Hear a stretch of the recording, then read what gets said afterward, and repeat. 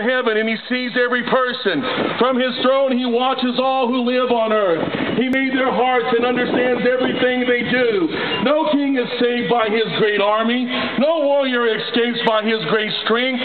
Horses can't bring victory. They can't save by their strength. But the Lord looks after those who fear him and those who put their hope in his love. He saves them from death. He spares their lives in times of hunger. So our hope is in the Lord. He is our help. He is our shield to protect us. We rejoice in him because we trust in his holy name. Lord, show us your love that we may put our hope in you.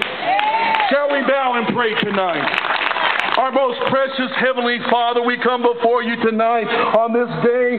First of all, we give glory and honor that is due your holy name. We have come and we have gathered here in your name that we may exalt